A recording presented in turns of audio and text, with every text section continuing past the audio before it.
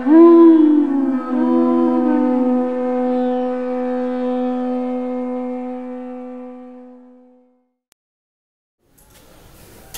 Krishna, thank you for coming tonight. My name is Vishvamitra Das, and I'm just going to speak a little bit about my limited experience, thank you, with Srila Prabhupada. Like most of Srila Prabhupada's disciples, many of us had very little physical contact with Srila Prabhupada, especially when I joined in 1972. By that time, Prabhupada had become, so many devotees had joined that it was very hard to get access to personal association with Srila Prabhupada. We were always advised by the authorities not to bother Srila Prabhupada. And if you wanted a question answered, you just asked the temple president, and he would take care of it. So consequently, many devotees that joined after 1972 had very little physical association with Srila Prabhupada. I had a little bit, but even a moment's association with Srila Prabhupada was very dynamic. Within a glance of Srila Prabhupada, you could learn volumes, and you could, something to contemplate throughout your life. So I'll just go over a quick outline of how my experiences with Srila Prabhupada. The first time I met Srila Prabhupada was in September 30th of 1972. I had just came back from Vietnam, and I was interested in self-realization because of all the turmoil that I had experienced in Vietnam. So I was looking for answers to questions such as, who am I, what am I doing here, why am I suffering, why is there so much killing going on? So when I was in Vietnam, I took a vow to answer these questions when I got out of the army. So I started going to college and studying philosophy and religion, and then I met the devotees. So I was coming to the temple for a short time, and then Prabhupada was coming. That was at September 30th, 1972. I remember first Srila Prabhupada had gone to San Diego, California, which is about 50 miles south of Laguna Beach. And then he was coming north to Laguna Beach Temple. Now, somebody in San Diego had gotten this bright idea to paint Hare Krishna mantra on the steps as you entered the building, right? So Prabhupada, when he went to San Diego, he refused to go into the temple because he refused to step over the Maha Mantra. So they had to take him around to the back of the temple and bring him in that way in San Diego. So we got word of that in Laguna Beach. Somebody had already painted our steps with the Maha Mantra. So Prabhupada came, so immediately took him around to the Ramona Avenue entrance. And it was quite a pompous event. I remember many devotees were there, and there 3 or 4 devotees blowing conch shells. So I was all excited to see Srila Prabhupada. I always imagined that he was a very large man. From a picture they had on the Vyasa-san, he looked very large. So I was quite surprised when Prabhupada entered the room and he was so small. I was like, wow, okay. Prabhupada always surprised me, everything. You know, you can't understand Prabhupada, or you can't imagine what he's going to be like. So he walked into the room, and I'm sure you probably heard this before. Many devotees have noticed this and seen this. Prabhupada seemed to be floating.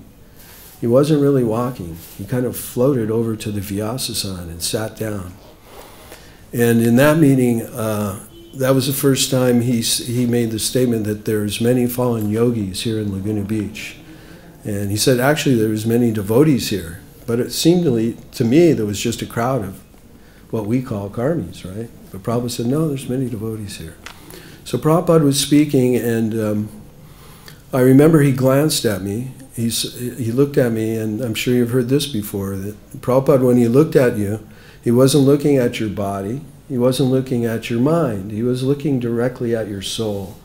And that's something that I had never experienced before, my own soul. So I had the realization that this man knows more about me than I know about myself.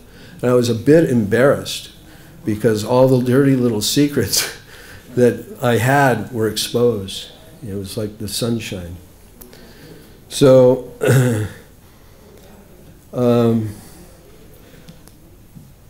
the next time I saw him was in Los Angeles. That was April 14th of 1973. So that was like less than a year. And the next time I saw him, we drove up from Laguna Beach to LA for a Srimad Bhagavatam class. And Srila Prabhupada came out to greet the deities.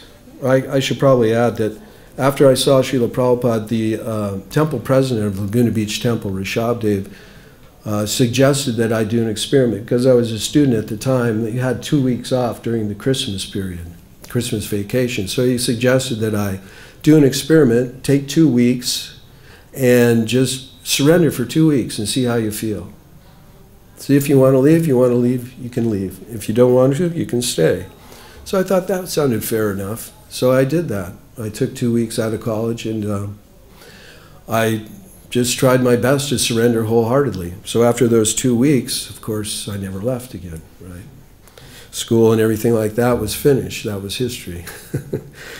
So the next time I saw Prabhupada, like I said, was April 14th of 1973, and that was in Los Angeles.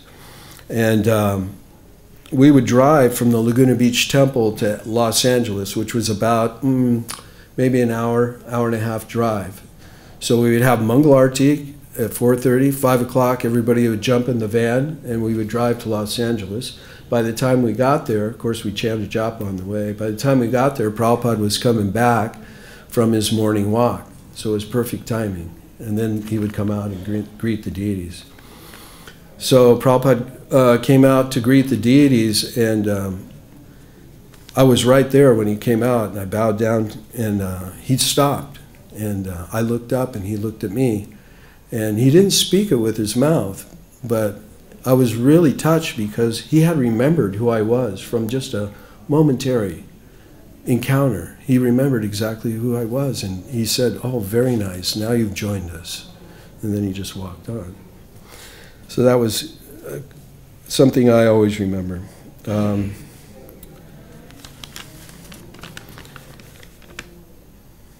At that time, I think Srila Prabhupada stayed in LA for about 6 weeks.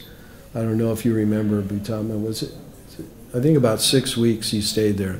So we did that for 6 weeks. We would drive from Laguna Beach to the LA temple, greet Prabhupada, hear Srimad Bhagavatam class, and then go out and distribute books the whole rest of the day. Drive back to Laguna Beach and do the same thing. We did that for 6 weeks. So that was really nice to hear Prabhupada speak Bhagavatam every day. And the way Prabhupada sang Jaya Radha Madhava was just amazing.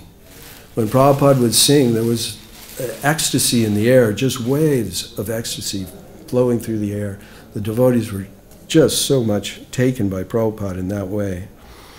In 1973, September 8th, I took initiation. I took initiation at that time via letter, and Kurandar performed the fire sacrifice. And that was first initiation. We used to go to the airport and pick Prabhupada up when he would arrive. So I remember distributing books for, oh gosh, I guess it was a year and a half, something like that. And I was thinking to myself, well, Prabhupada's coming to the airport. He's going to be very proud of me when he sees me, because I've been doing really nice service, distributing a lot of books, being very strict. So I was thinking, Prabhupada's going to smile and really bless me, you know. So when Prabhupada came out of the airplane, I remember I had bowed down, and I sat up and looked up, and he looked at me, and he looked at me with such disgust that I felt about that tall. I felt so humbled. I could not understand why. Why is Prabhupada disapproving of me so much? I've done so much nice service. Such a fool, right? And later I understood. It took me, because I'm so dull, it took me a long time to understand that Prabhupada was telling me that pride ruins everything. If you become proud of your devotional service and thinking you're doing something on your own merit, it really ruins the whole mood, the whole feeling. So it took me a long time to understand that, but hopefully I've understood it now. But when we would go to the airport, we would try to race back to the temple before Prabhupada could get there, right? We meet him at the airport, walk through the airport, he would get in his limousine, and then all the devotees would run for the vans, jump in the vans and race back to the temple, running red lights, everything. Figured, hey, it's for Krishna, right? No problem. So we would get back to the temple and then greet Prabhupada as he arrived at the temple. He'd come into the temple. Next time I saw Srila Prabhupada was in Laguna Beach, was July 26, 1975. And Prabhupada stayed there, I think it was for a few days. He stayed at a devotee named Ratnanaba. He had a house right next door to the temple. And at that time when Prabhupada came, there was a big controversy going on. There was a Rob and George case, right? I don't know if you're familiar with that, but it was a case where a young girl had come and joined the temple. I think she was 16 years old, something like that, and she wanted to stay in the temple. But there was some problem with her being underage and her not having her parents' permission. But she begged the devotees, please do not send me home. When I chant Hare Krishna, my father puts a garden hose down my throat. She even said something like he handcuffed her to the sink or the toilet in the bathroom. So she was begging the devotees not to send her home. So at that time, Jayatirtha was a GBC in Los Angeles. So she was able to convince him to give her shelter. So he shipped her to another temple. Well, eventually the parents got involved, the police got involved. It was a kidnapping case, it was a big court case and all that. Anyhow, her parents were on the sidewalk outside the temple protesting with picket signs about how the Hare Krishnas are kidnapping her children and so on and so forth. And Prabhupada was there at the same time. So because I'd had some military training, the devotees asked me to guard Prabhupada and gave me a .45 pistol.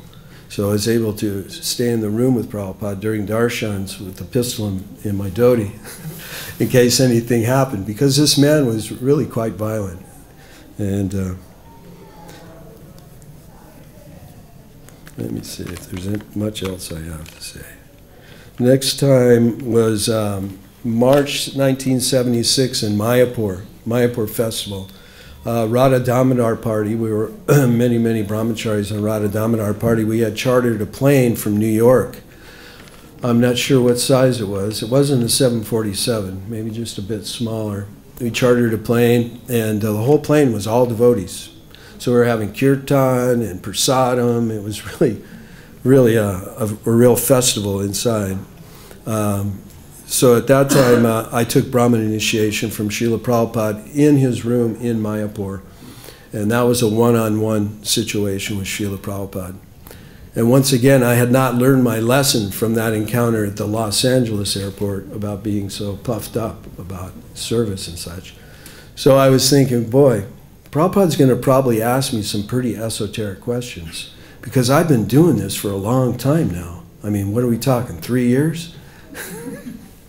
You know? So I went in to see Prabhupada, and Prabhupada had his eyes closed the whole time. And I paid my obeisances, and I was thinking, and Prabhupada said, so, are you chanting 16 rounds? And I thought to myself, well, that's very elementary. I got that down a long time ago. And I said, yes, Prabhupada. And are you following the 4 regular principles? I said, yes, Prabhupada. He said, okay, fine, come here. Whispered the Gayatri in my ear, put the thread on. I was gone. So that's basically my association with Srila Prabhupada. Very, very little physical association. Most my relationship with Srila Prabhupada was developed in a parking lot, praying to him to help me distribute his books. So it hasn't changed much for me. Now I still pray to him. And because there was not much physical contact, there's not much difference now and then. So that's my association with Srila Prabhupada. Thank you very much for listening. Hare Krishna.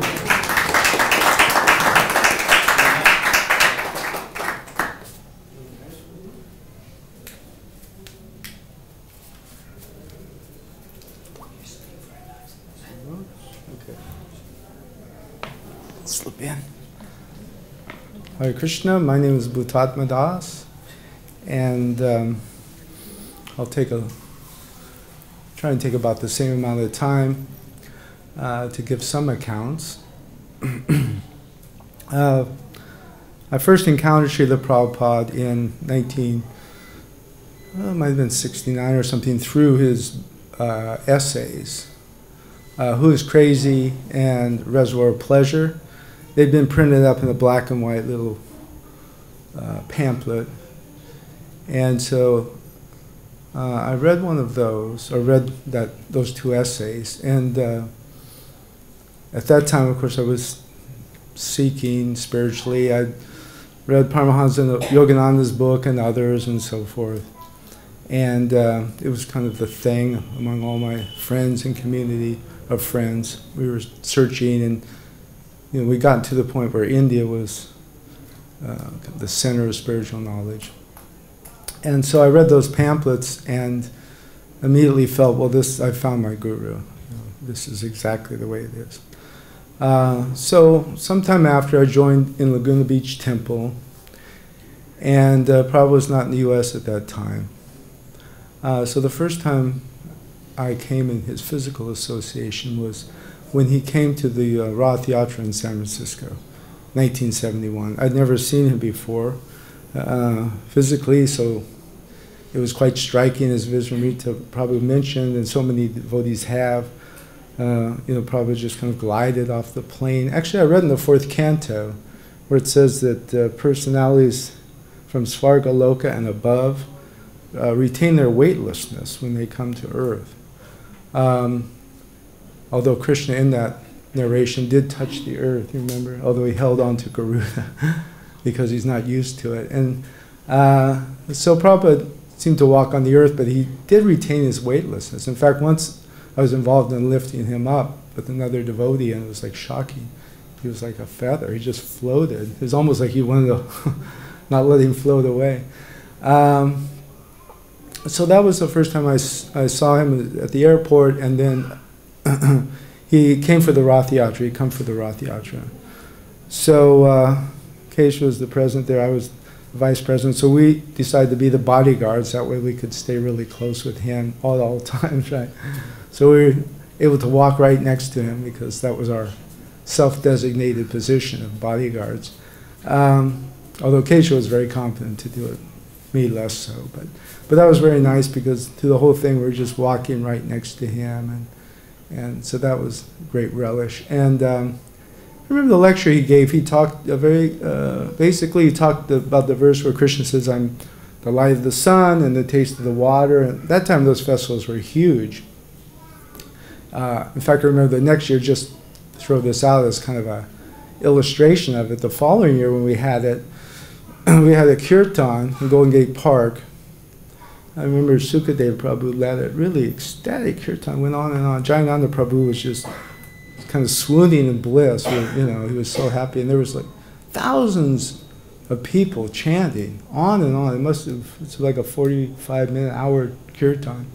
And then it was over, did the Jai Om, and literally like 5,000 people were on the ground doing the Jai Om prayers. It was like that. So at that time, that festival was so much energy. So Prabhupada came and gave the lecture, and then afterwards he was staying in Berkeley, and I remember someone had called and said, Prabhupada wants some dried mangoes. So we had a little Hare Krishna card. It actually had the mantra on the side, right? It's a little Ford Maverick, white, old. Well, now they don't make it, but it was just a compact Ford. But we had painted, Hare Krishna mantra on the door. So, okay, I rushed down, got the mangoes, dried mangoes, and I'm driving across the Oakland Bay Bridge. And I must have been doing about 90. I was just like oblivious. And a policeman stopped me and said, "What are you doing?" And I go, "I have to get these mangoes to my spiritual master." Right? And he looks at me, I'm in full regalia and everything. I guess I was pretty sincere, but I said, "Well, okay, go ahead." And he goes, "Just don't do 90 miles an hour on the bridge anymore." Right? So I brought those there, and that was sweet. I got to cook for Prabhupada at that time. I'm not a cook, but I kind of finagled it.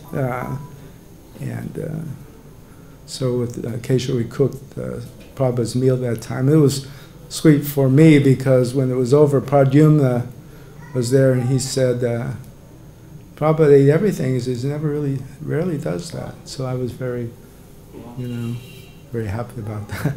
Although there were no remnants on the plate, just scraped a little sauce or something. Let's see. I'll keep this in some kind of chronology.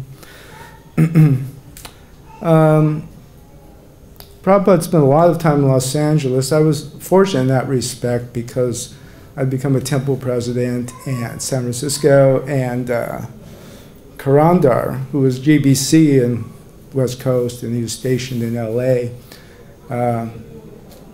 He was kind of the decider of things like who went on morning walks and stuff. So I was very close friends with him.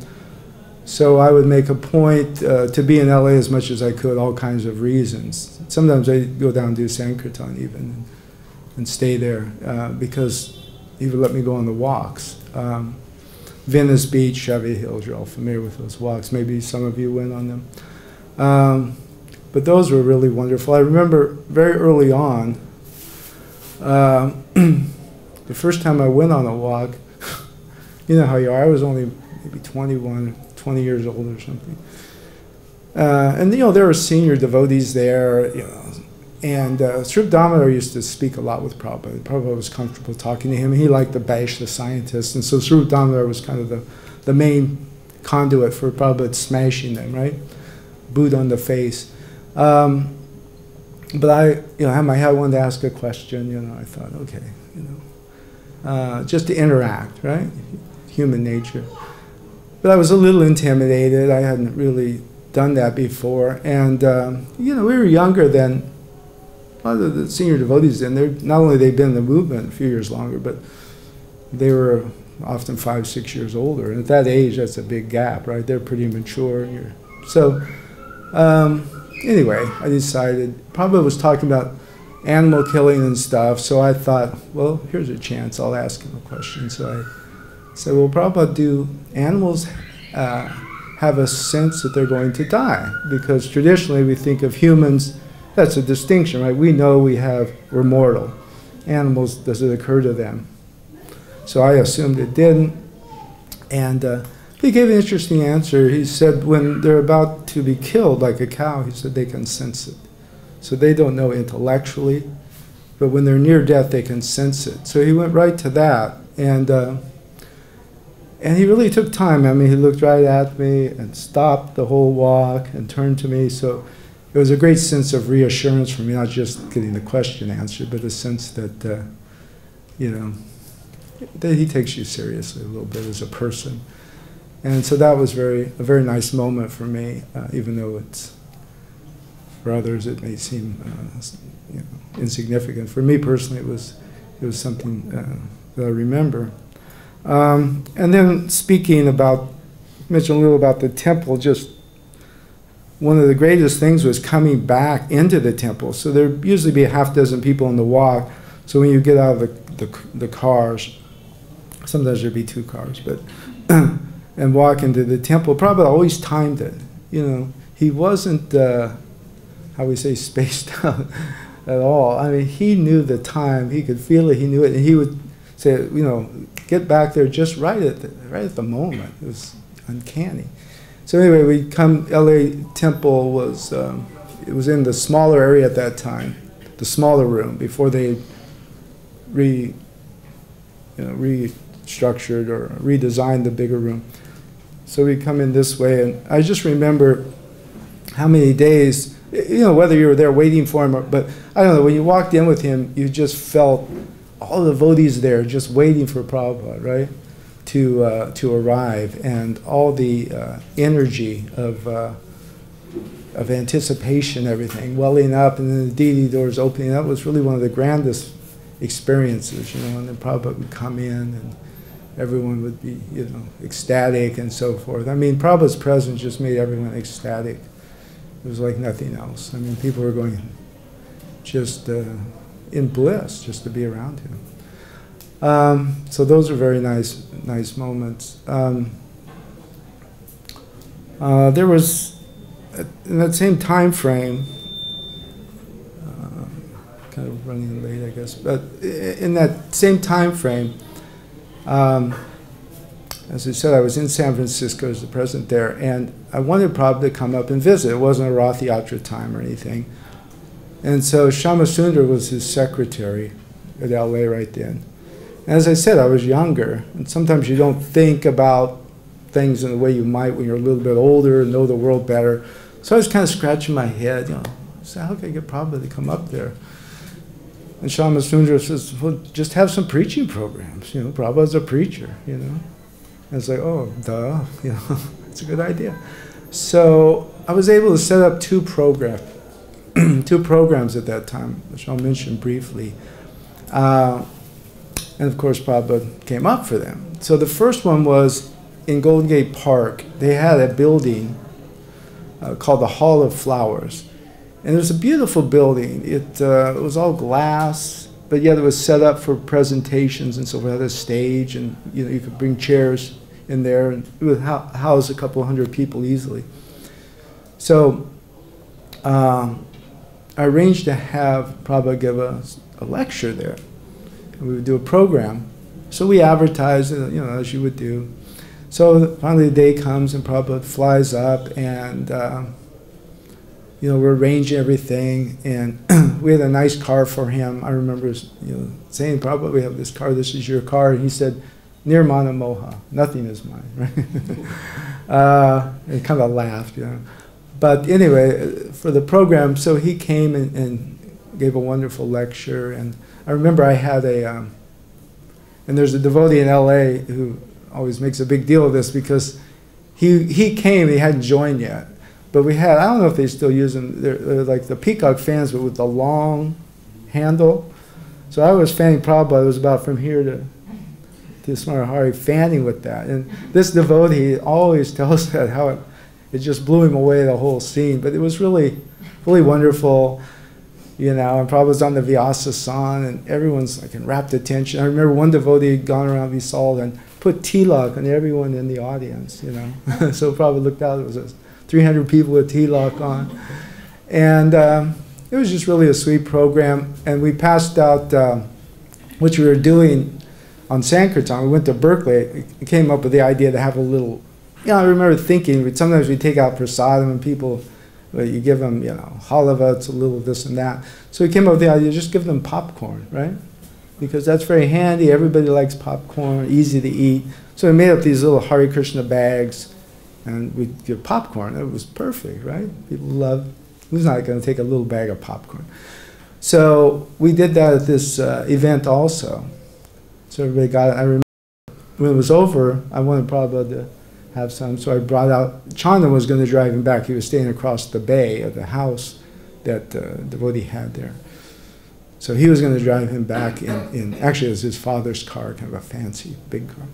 So I came out and I gave Prabhupada, I said, Prabhupada, we're giving these to all the guests, prasad and popcorn. So he took it. And then Chandan told me when he went back, when he got back, he'd eaten all of it, And one thing, I don't know, this may be inappropriate to say, but Chandan told me they were talking. I feel a little funny saying this, but go ahead. it's kind of boastful, maybe. I don't know. But, they were probably saying it was a really nice program, and I really enjoyed it. He's, Tom did a really good job. And Chandan was going to talk, and Prabhupada said, yes, he's a very good boy. And so when Chandan told me that, I don't know about you, but that meant a lot. So I'm not a demon, perhaps, Come back to God. So I felt pretty good about that one. But excuse me if it's boastful. But so we went back to the house, and Prabhupada was there by then. And it was really interesting because we taped it on a reel-to-reel. And so Prabhupada wanted to hear the whole thing. So he played the kirtan first. In fact, he mentioned there was one devotee who played nice harmonium, and he asked me, who's playing the harmonium? It was very nice. And so I told him, and then we listened to the whole lecture. And then it was over. Prabhupada got the mridanga and led samsara prayers, and so that was really a sweet occasion. And then the next night, I arranged I'd gotten to know one professor at UC Berkeley. Those from the States know Berkeley. It's one of the very top schools in the US, even in the world.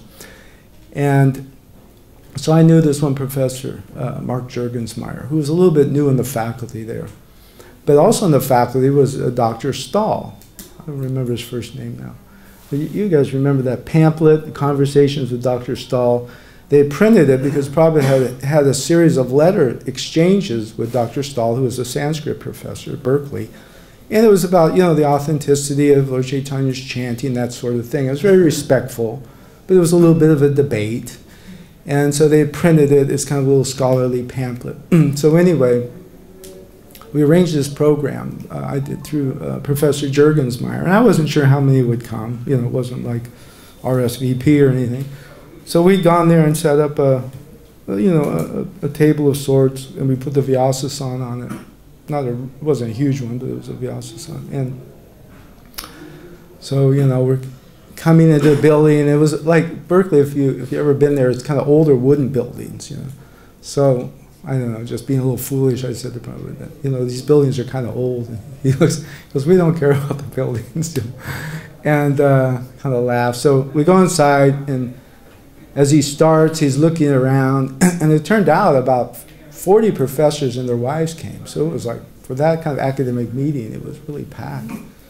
And probably you could see we walked in, he was really pleased, right? Big turnout. And, he liked preaching to those intellectuals. And so he sat there, and the first thing he says, is he's looking around, he says, "Oh, I see the famous Dr. Stahl has come," right? And of course, he's just so charmed. He's almost, so happy that Prabhupada acknowledged him and everything. And then he gave a really wonderful talk. He talked a lot about the Varnashram. I remember after the lecture, he was taking questions, and I was sitting there with Srup Damodar and Pradyumna Prabhu and myself. And then one professor asked, they were talking about Brahmins, so he goes, "So are these your devotees Brahmins?" And I was wondering what's probably going to say, and he looked and he goes, "They're becoming Brahmins," and which was very, I think, appropriate because they're going to be very astute about that. So we gave that, and on the way back, Prabhupada was really happy. He told me, he says, this was a very important meeting. So that was very, very nice to hear. And so that was his trip to San Francisco. And I was going to mention one other, I think it's kind of a nice story, on the Venice beach walks. I'd grown up in Southern California and grown up surfing. That was the time for it, and just lived at the beach as a young man right up till the time I joined. So once we were walking on Venice Beach, and I happened to be next to Prabhupada, and you know how the waves come in, they have kind of crashing waves, and then they recede, and it makes kind of a little bit of a sad sound. And so, you know, being a surfer, I was very attuned to all that, listening to the surf, and I knew that sound very well. And Prabhupada turned to me as it was receding, kind of that mournful sound when the waves go out, and he turned to me and said, "This is the sound of the gopis sighing for Krishna," right? Which I thought was really pretty moving, and also kind of really tied in to a lot of things that I had been familiar with. So that was, I had, see, I don't need that. Let me, some of these I can skip, it's getting kind of late. Okay, real quickly, I'll just do a couple more. Well, you should speak till 6:30. No, I just, about 5 more minutes. I just have a couple more. Some I don't need to do. If I get this straight, see which ones I'll, okay. I can get this to hold. Yeah, okay. Yeah, in Los Angeles he had his quarters there. A lot of wonderful times there because of a beautiful room, and he would speak. I was also, like Vishvamitra, able to get my Gayatri from Prabhupada. I was still a pretty new devotee, actually. I think only about 8 months in the movement. But, at that time, I was temple president, I had to be a Brahmin. So, I remember Prabhupada, I was just in a room with Keshava. He was the one who recommended me. And so Prabhupada talked to us a long time. It was really, really nice. In fact, he told me, he said, you should, Kesha should be your advisor. He goes, he's very good at giving advice. And Kesha got a big smile and stuff and everything. And so then I went over to get the thread. Of course, I almost knocked the lamp over, getting there. But it was kind of interesting because Prabhupada showed me how to count. But he did it really fast. He goes, like that. How to hold it. And then he looks at you, so you have it? Show me, right? I was like, I don't know what happened. I was a blur, And so I did it, 1, 2, 3, and I did it right.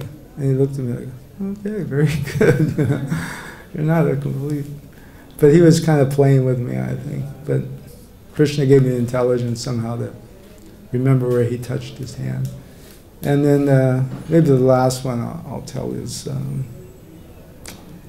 in Mayapur. Gargamuni had mentioned, I don't know if you came, about taking the vans and driving the vans from Germany to Mayapur, and these 6 Mercedes vans, which Prabhupada was so happy to get. And they went to great use. He'd come down, as Gargamuni said, he came with the vans, and Prabhupada jumped up, almost ran down the stairs and got in the vans and was saying, I'll go with you. It was really nice. And we told him all the things that happened. He seemed to be enthralled with it, right? So that was really wonderful, And as I mentioned, when we were done, he said, yes, Krishna wanted you to have those adventures, And he was like, really?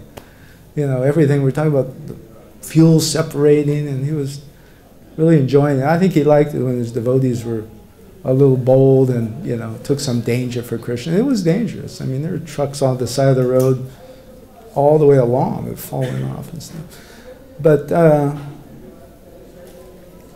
so one of those darshans at that time, I was in the darshan. I happened to be sitting real close to Prabhupada like that. And a lot of Indians had come. There seemed to be 30 or 40. It was like, for some reason, there was a big group of Indians. So Prabhupada was speaking. This kind of ties into one thing you said. Prabhupada was speaking about different things, and he was talking about, like, his eyeglass cleaner, how it's this little tissue, and it only, costs so little to make, and they charged 5 rupees. And I happened to be saying things, in response to that. Like, yes, they're so interested in making profits. And so it was going on a little like that. So, I was kind of honestly feeling like, man, it's pretty good, I'm making some good comments because he seemed to really be acknowledging everything I was contributing, I felt like, oh, all these Indians were there. And then, all of a sudden, my head's getting a little big, I guess. He just kind of turned and looked at me. Like, just a look, like, to me, it was like, no. Don't let your false ego, get the best of you. And then he just looked back. So I just shut up because I felt, And I felt really bad, though. It really went to my heart, It's one of those things where you're riding high, and then your ego gets in, and then, boom, I just felt almost depressed. And so the next morning, we had this, Prabhupada would circumambulate with the devotees around the deities, right? And then at the one point, he would stop, and there was a bell, and he would ring that bell in time with the kirtan. Dang, dang. And of course, this just like opened the box. Everybody's going crazy and chanting. And I was still feeling a little bad, but I was chanting, and it was like kind of a mix, like an orange, sweet and sour, right, at the same time. I was feeling blissful, but yet it was still nagging me a little.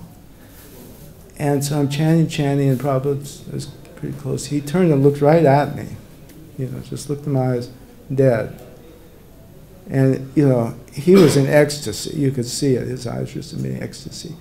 And then, I just looked at him, because he's looking at me. And all of a sudden I felt this wave of like this, you know, everything, don't worry about it, it's nothing, just take the mercy, you know.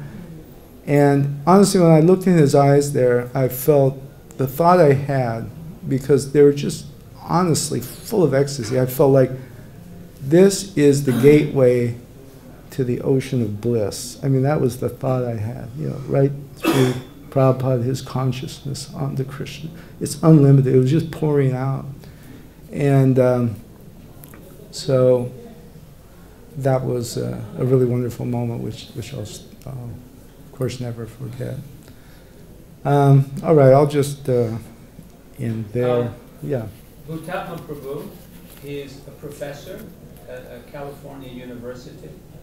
He's highly intelligent, and he was a staff member, contributor for Hare Krishna, one of the first newspapers we had, Hare Krishna paper.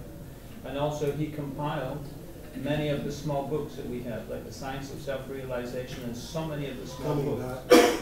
Could you say something about this, about the importance of books and about the... Well, Prabhupada wanted that. The first book we did was, this was in LA in the 80s, was Coming Back, because Prabhupada asked for that book. He wanted a book on reincarnation. So along with Rameshwar and Mukunda, we put together that.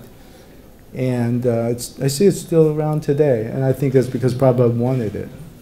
So, you know, there were different ideas. We came up with the idea of put some of the stories from the Bhagavatam in there, along with, you know, our summaries of points of reincarnation. I don't know if you've ever seen the book, but it's like different chapters about consciousness and so forth. And then, yeah, we did the Higher Taste, and that kind of came out of a conversation with Bhadra Devidasi in the Govinda's restaurant, because she was a cook. She's a great cook. Yeah, she did the recipes. So I was talking with her. She cooks for Madonna when Madonna comes to Los Angeles. Yeah, she's a great cook. So that kind of grew out of that conversation, in fact. And then the Origins magazine was with Sadhapuda, and Chant Be Happy, of course, was based on the George Harrison interview, which Mukunda went and got. It was kind of funny because he got the interview. It was really long, and he typed it all up, and then he and I are going over it and editing it down. And so I'm at the apartment there, and so George Harrison, you know, we'd send him the edited version for his approval. And so I'm at the apartment, and all of a sudden the phone rings. Hello? He goes, yeah, this is George Harrison. So I said, not a lot of people did he call. So then we went over the whole manuscript. And so he approved everything? He approved. Oh, he was into it. We spent 3 hours after he had spent all the time with his changes, going over his changes. He was very into it. He liked it, yeah. We spent 3 hours on the phone, then we had to send him that one, but that was all right. So that book and so forth, yeah. But that was a nice opportunity. But in San Francisco, we actually, I believe it's fair to say, it wasn't me, but some other devotees really were the first ones to distribute the big books there. They went out. And were you on the first traveling? Yeah, first party from San Very Francisco. First traveling Sankirtan party in the whole world. Well, I don't know, you know, if that's true. We don't have those kinds of records. That's but true. Was it Keshava, the one that started distributing the Krishna books? It wasn't Keshava. He was there. It was really, it was Buddhimanta was one, and Vishvamitra. They just kind of did it by chance. You know, we had all those Krishna books, and we were kind of stewing our heads. And they went out and they sold them. So then, of course, we got the strategy, and it went going, and boy, what a difference. You know, and then you look back at the letters of Prabhupada, and you see how he was, you know, hinting at it. It's like, finally we did it. And it's like, you know, he was, and of course, everybody knows that history. But that was pretty good time. Everything just exploded with book distribution. And all the funds started coming in, too. What year was that? That was, I think, 72, I think. Yeah, as I remember, about 72. We never, you know, we always went out and did BTGs, and that was it. That's for the public. You know, if somebody's really serious, you try and sell them a book. Also, we found out, no, you can sell these. And, you know, Prabhupada's paintings were the reason. He'd show them those paintings, and that's what he wanted with that art. He wanted to use that art to attract people to the philosophy, you know, and it was so stunning. And then, well, $10, whatever it was. And so we just went crazy. Yeah, that helped, you know. It was like all waiting to happen, you know. It was just sitting there. And Prabhupada's waiting, come on, guys, wake up. And then almost by chance, it seemed. Because they didn't even go out with a plan. They just had one, I think, in their book bag and got bought it. It's like, hey, we can sell these to people. Vrindavan didn't do plans then. Huh? Vrindavan, very spontaneous. Oh, he was crazy, yeah. He was, I mean, in a good way, you know, he was wild, yeah. Everywhere. I remember seeing Vishvamitra selling a book. We went to Sankirtan, and honest to God, the lady didn't want it. Vishvamitra was on his knees with the book. And he had that, his face is all red. He's like, please. He was not somehow, and she bought it. You know, that's how intense he was. He was super intense, but for the right reasons. So before I step down, anything? Any questions? Anyone? Comment? Original? The offended? Which subject? What subject do I teach? What subject do I teach? I teach in the Department of Political Science. Yeah.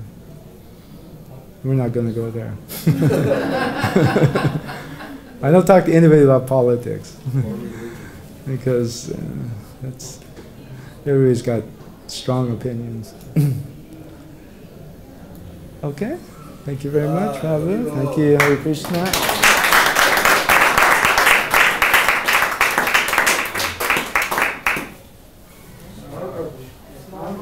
I will speak for 5 minutes Oh, yeah. for 6:30.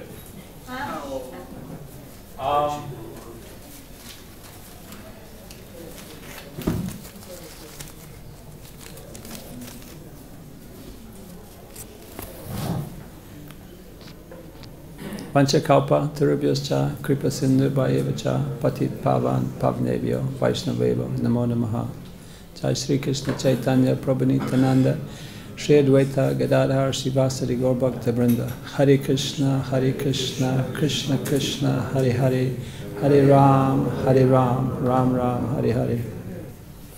In my view, there is as many Krishnas as there are devotees, because each devotee has their own unique relationship with Krishna.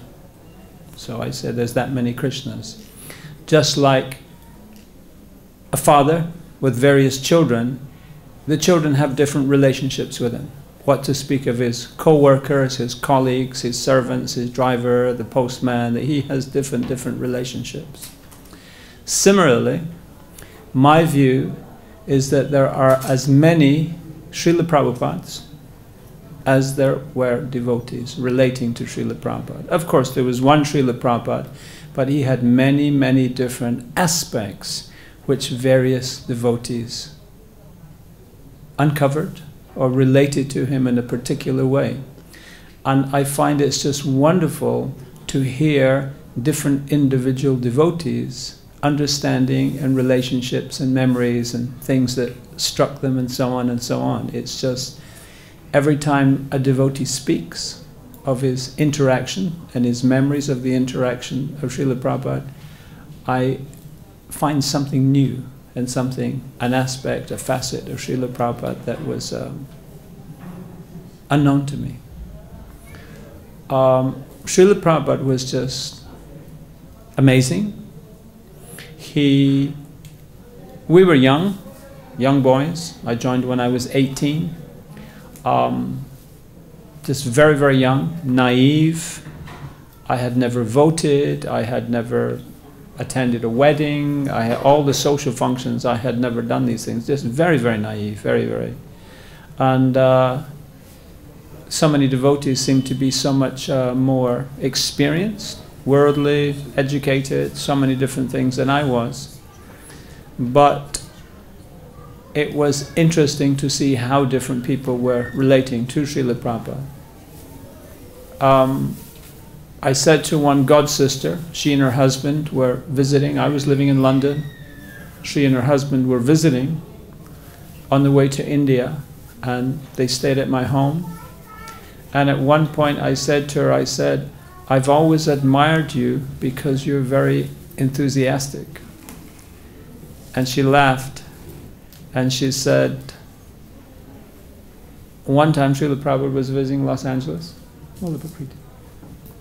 One time Srila Prabhupada was visiting Los Angeles, and she was on Sankirtan, and she was very enthusiastic, and she went and she had so many books that she was going to give out, and very quickly she gave out the books, and she came back, and she went right into Srila Prabhupada's room in Los Angeles, and he was sitting, he had some guests, there was 6 or 8 people speaking, educated people and Indian people and so many different.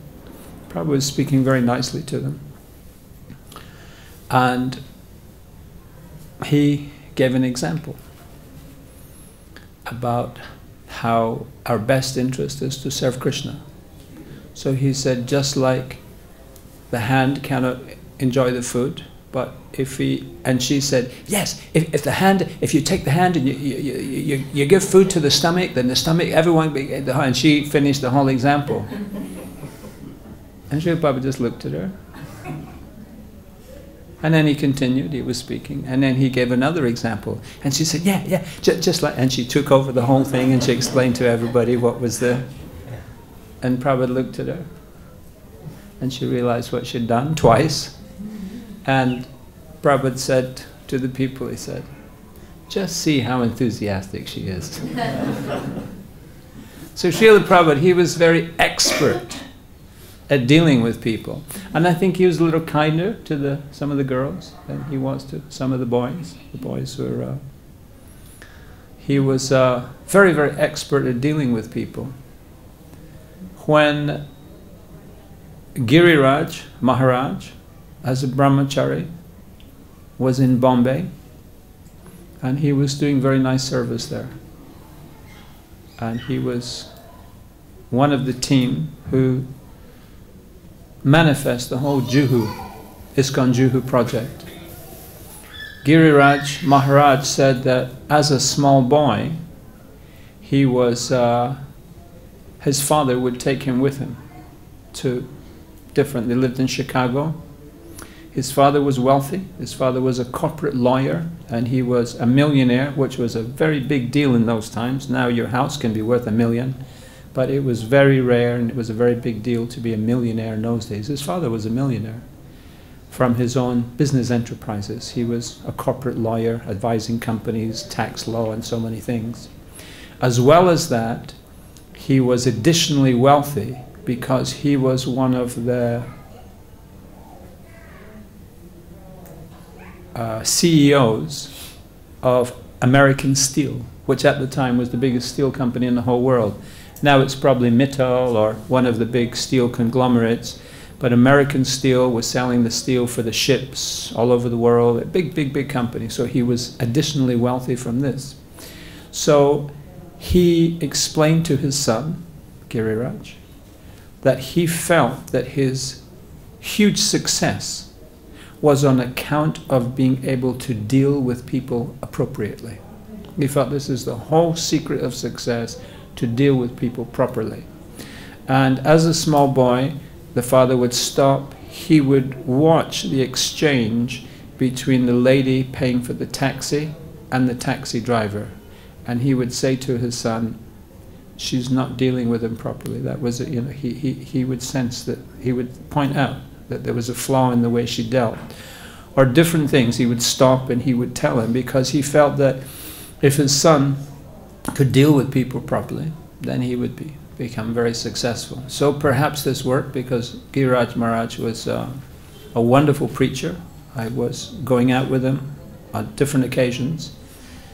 He came to London a few years ago, and I said, looking back, one of my regrets in life is that I didn't spend more time with him and learn more from him, because he is just a wonderful, wonderful communicator.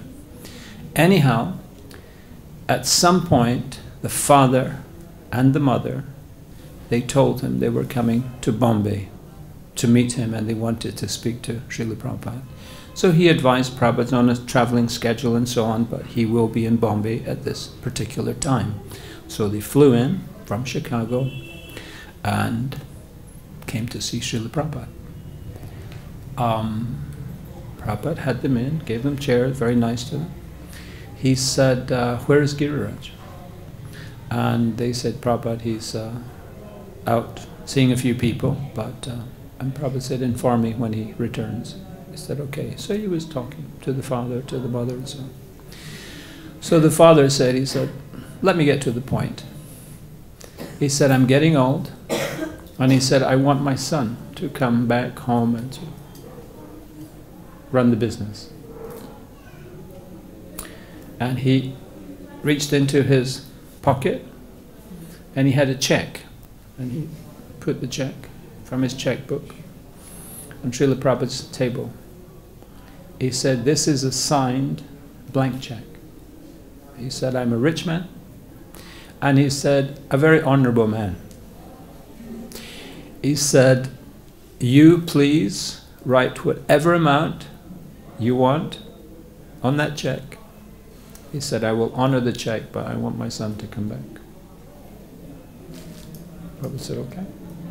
And he was talking about different things. Then they told him, Giriraj has come. Prabhupada said, tell him to come. So his car pulled in, and he just immediately came up, paid his obeisances. Srila Prabhupada said, your father has explained to me that he wants you to go home and run the family business. He said he is getting old, he wants to retire, he wants it to be in the hands of someone he trusts. He said he has offered me a blank check. He said, your father tells me I can put any amount I want on the check. He said that he is a very rich man, but a very honorable man, and he will honor the check, whatever amount I put in. He said, what do you want to do? Giriraj said, Srila Prabhupada, I want to stay here, I want to serve you, I want to finish the project, I want to, he let him speak for some time. So he said to his father, he said, you have heard his decision, and with a finger he pushed the check a couple of inches back to him. So that evening, a lot of people were intrigued to meet Giriraj's father. And also, whenever Srila Prabhupada was in town, many people would come and see him. The whole Bombay crowd, industrialists and intellectuals and Sanskrit people and different. Prabhupada, there was a crowd, and they liked to argue with Prabhupada, and Prabhupada would better them, and so on and so on. So it was one of those evenings. And of course, Srila Prabhupada, so his father was there, the mother, they were. And then after some time, the secretary said, it's Srila Prabhupada, during the night he translates, and he takes a little rest now, and he gets up at 1 and he translates for till 6. And he said, so we need to finish now, and he's going to. So he told everyone to go. So they went out to the outer room, and Giriraj's father, who is Jewish, he's an atheist, doesn't believe in anything. You're dead, you're dead, you're dead. That's it. That's his beliefs. So he said to Giriraj, he said, you already know what I think about the afterlife and spiritual, you know what I feel. Giriraj said, yes. He said, but I'll tell you one thing. He said, your teacher, Prabhupada, he said, he really knows how to deal with people. And that for him was like the highest honor that he could confer on a person. He knows how to deal with people. So he just thought, so whatever qualities, and devotees say, and all the reminiscences, and the remembering, and whatever qualities a person thinks is worth attaining, or worth conserving, or worth aspiring to, people could see that quality in Srila Prabhupada in the highest aspect, in the superlative. They would see that in Srila. So in Prabhupada's dealings, he was just so, people were just very, very impressed. Even people who, one devotee said, an Irish devotee, and his father was London, he was a student, he gave up his studies, he became a devotee.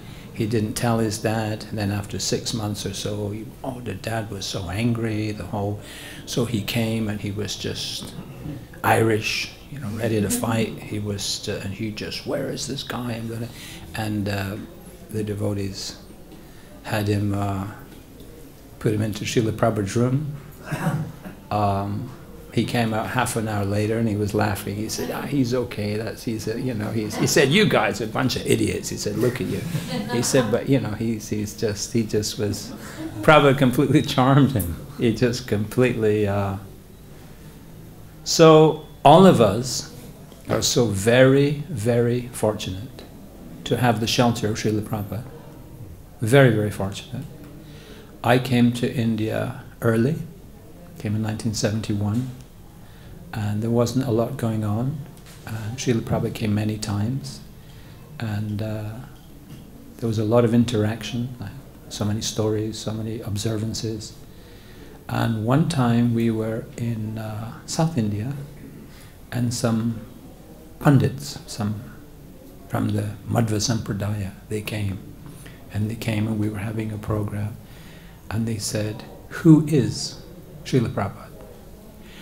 We said, well, he was born in Calcutta. And they said, no, who is he? Who is Srila Prabhupada? We said, well, he's a sannyasi and he's the head of ISKCON, the founder. No, who is he? And they were asking the question again, and they said, no. They said, Madhvacharya is an incarnation of Hanuman and Vayu. He said, but who is Srila Prabhupada? Is he Narad Muni? Is he just... They just were in awe of what Srila Prabhupada was accomplishing. We had a traveling party. We were in South India with the Chutananda and Yasodhananda. They were in charge of the party. There was Trinakarta and Dhira Krishna and Riksiraj and a few others. And we did a program in Udupi at the Madhva Krishna temple, the headquarters of the Madhva Sampradaya. And we played the Hare Krishna movie. This was maybe like 74. We played the Hare Krishna movie on a bed sheet, reel to reel. The lights came back on, and people looked for Vidyaman Tirtha Maharaj to speak. And he is one of the 8 sannyasis who are in a line from Madhvacharya. And he's very, very erudite. He has 3 PhDs in Sanskrit, different aspects, grammar and different aspects of study. Highly intelligent, spoke 8 languages. No one from any other sampradaya would debate with him because he was just so sharp. So the tradition there is that the sannyasi, who's the guru, a young boy is chosen to be the next guru, and he gets trained like a prince. So there's the king and the prince. The prince is trained for the job of, that's the tradition, that's what they do. So they choose the young boy from the Gurukul. They got 8,000 kids in the Gurukul. So from different, astrologically and different, they choose the boy, and then he becomes, it's a great honor for the family, he's going to become the next guru. And as soon as the old guru dies, then immediately a junior is chosen from him. So the guru trains his young protege. So as well as training his junior, there's 7 other gurus. 3 of the other gurus had given their junior to Vidyaman Tirtha Maharaj for also training, because he was just so expert, so just an amazing, amazing devotee, wonderful qualities. He was austere, he was knowledgeable, he just, and a very, very amazing, he could speak to everyone in their own language. He was an amazing, amazing person. So he was the head man there. Everyone acknowledged he was the senior person. So when the lights went out after showing the Hare Krishna people, we showed it on a sheet. The lights went on. We he spoke. He said, in the Ayurvedic Shastras, it is described that the subtle body extends 1 meter around the gross body. He said this is explained in the Shastra. He said within this meter, he said we have a tendency to become affected by other people. He said, so if a person is particularly bad-natured, he said we can feel this by them coming too close to us. He said this is why we're very, very protective of our children, who comes near our children, and especially the young sannyasi. He said we're very, very... And they have like a bodyguard around him. They have people just making a ring around him, like the President of the United States or Putin. And they're all chanting different mantras from different Vedas, from different... And they escort the young person around. He said, this is why, for example, he said, in the Smarta Brahmin community, he said, even if the shadow of a low-class person touches them, immediately they go and cleanse themselves and bathe and do their own ritual purification and so on, just for the shadow, because it's... He said, this is why we only preach in our own communities to the Brahmin families. And he said, this is why we could not ever entertain any thoughts of ever going overseas. He said we would fall down. He said it's just too many people, it's just too much bad influence. He said we would fall down, so we don't even bother, we don't even try. He said, so when we see Bhaktivedanta Swami, who has gone to the West, and not only has he not fallen down, but he has made tens of thousands of people into Vaishnavas. He said, we do not understand what is the nature of this potency. It's not in the books. It is unknown to the highest scholars in our sampradaya. The life, the activities, the preaching, the attainment of Srila Prabhupada. He said, we do not understand what is the nature of this potency. And I went, wow. And I thought very quickly that there are, at the time, 650 million people in India. Approximately 40% are Vaishnavas, 40% Shivites, 20% Shakti. You have 3 sampradayas. Madhva Sampradaya is very, very large. I did calculations and I came up with a figure that he is the spiritual leader of about 40 to 60 million people at the time. That was my just very quick calculation. A very, very, very, very big, powerful man, and he is saying that we do not understand how Srila Prabhupada can do it. He's just totally in awe of Srila Prabhupada. So somehow or other, we can see the ISKCON. Now there is 650 temples in ISKCON today. 650 temples. It's just growing and growing.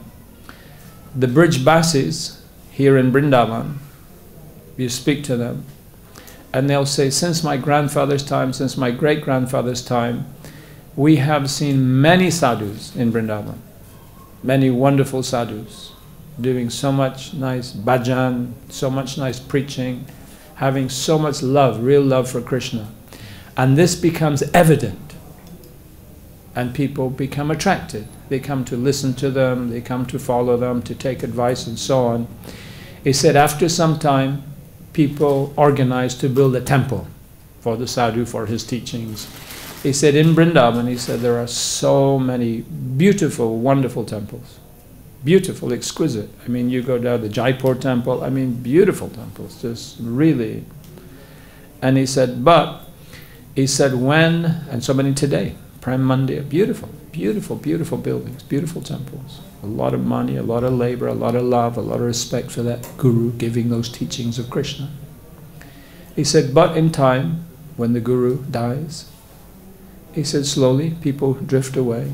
He said, and now there are dozens, hundreds of temples in which there's an old pujari and some lady sweeps up, makes a little garland, and it's just diminishing. They're doing the best they can, they're wonderful devotees, but it's a big place, they don't have the manpower, they don't have the... He said, this happens again and again and again. He said, so when Srila Prabhupada died, again we expected the same thing. People will come for a few years and then just slowly it will just become another empty temple.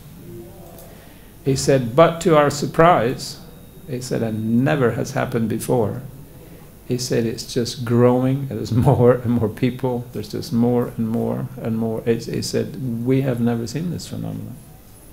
So Srila Prabhupada is just so potent. So it's now 40 years. 40 years since Srila Prabhupada passed away.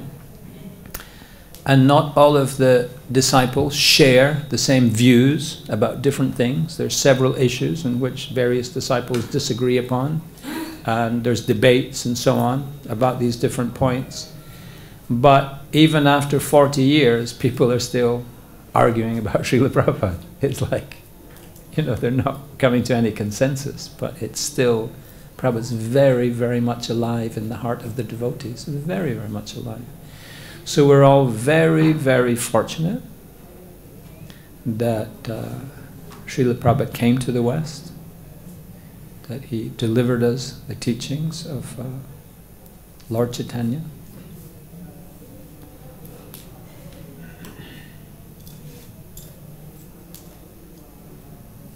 And Nandalal in 1975 in Los Angeles, this devotee woman, she wrote a letter to Srila Prabhupada.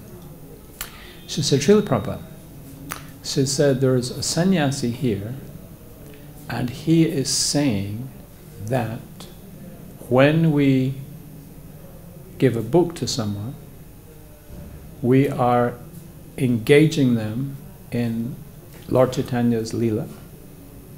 And Lord Chaitanya, he is specifically engaging people in Nam Sankirtan so that they become eligible for entering into Krishna's pastimes. And this sannyasi is saying that what we do by giving a book to the member of the public is exactly the same thing as Radharani trying to engage the gopis in Krishna's service. Nandalal says, is it correct that he speaks like this? And Srila Prabhupada 10 days later, he sent a letter back and he said, this is precisely correct. That with us engaging in Lord Chaitanya's Sankirtan movement, this is the exact same activity that Radharani is engaging the devotees in. So, the reason I'm saying this is that when people come to Vrindavan, it can become very confusing. Very, very confusing. Because there are so many different people approaching Krishna in very, very different ways. Which gets back to my first statement, is that there is as many Krishnas as there are devotees. From that devotee's point of view. They read particular books, they emphasize particular rituals, there's particular verses, they have a particular way of approaching Krishna, so they have their own unique Krishna. And it becomes very confusing for devotees who come, because there's all of us, we want to advance in devotional service. All of us. This is why we're here, we bought a ticket, we paid, we shave our head, we do the whole, follow the program, because we want to love Krishna.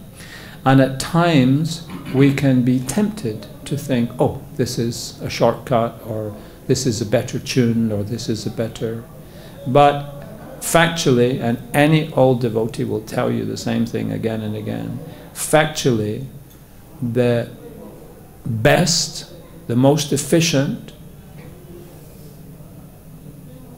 the most effective way of becoming established in devotional service, making advancement in devotional service, having the determination to continue to advance in devotional service, is 100% following Srila Prabhupada's program. There are no shortcuts. There are no other spiritual teachers who are teaching more than Srila Prabhupada taught, who are teaching it better than Srila Prabhupada taught, who have a higher understanding, who have a... The disciples will say that, of course they do. Oh, we're doing this, we're doing that. You know, the disciple will praise his teacher. But from the point of view of the big scholars, like Vidyaman Tirtha Maharaj, people who are very, very established, who have millions of followers, from the point of view of these people, no one exceeds Srila Prabhupada. Absolutely no one. So all of us here, the best thing that we can ever do is to follow Srila Prabhupada's teachings, to read his books, to chant faithfully, and to engage in book distribution and Harinam. So these devotees, Vishvamitra Prabhu was traveling in buses, famous all over America, Radha Damodar Party. Bhutatma Prabhu, the very first traveling party, traveling in a vehicle, washing with a bucket. Just they had the idea, let's try and do this. Very caught on, spread all over the world. And then spent so many years of his life, he's a very highly intelligent, very educated man, spent so many years of his life editing Srila Prabhupada's books, editing his books, making small books, compiling, just so people could get the message of Lord Chaitanya Mahaprabhu. And by this, invoking the mercy of Krishna, so that we can join Krishna in his Leela, in the spiritual world. So this is what we all, we all like this idea of being with Krishna, of engaging with Krishna. It can be done. It can be done by following Srila Prabhupada's program, engaging in following the program, following the discipline, exactly as Srila Prabhupada advised us, to engage in book distribution, to engage in Harinam, and then by the mercy of Krishna, at some point we will be invited to participate in Krishna's Leela. It's not somehow or other we can storm the gates, we can demand to get in. This is foolishness, and it's not ever going to happen. Srila Prabhupada was wonderful, he's amazing, and somehow or other we're all so fortunate to be here in Srila Prabhupada's house, here in Vrindavan, here at this time, just in time for evening arti. Srila Prabhupada ki.